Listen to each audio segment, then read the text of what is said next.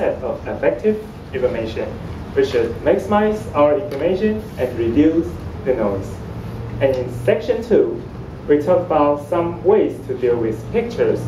For example, the full screen fill to direct the visual flow, and also use some kind of shades to cover the colorful background.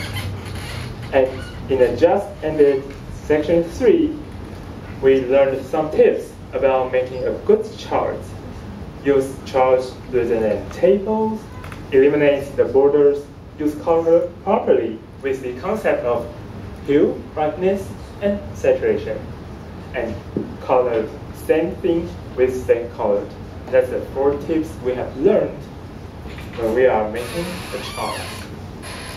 Okay, I think that's today's SGD. If you want to learn more about slide design, I will recommend a website to you. That is Slide Toaster, 简报艺术烘焙坊. That is, this website is found by Bill, which is who is a senior member in the NTU Toastmasters Club, and he is also a Masters of Slide.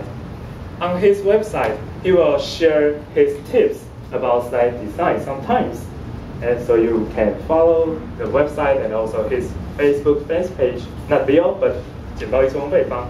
They will keep sharing some tips about slide design on that. So I think to start, you don't have to be good, but to be good, you have to start. That's a really old saying in the Toastmasters Club. I think no one can be a good slide designer only through today's SGD in one day. But I believe with practices, one day you can be the master of slides.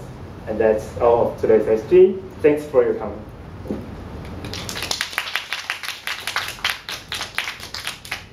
And before you go, please fill in the feedback sheet on the last page of today's website. And I think your feedback to me will really make this SGD better, and better. Thank you.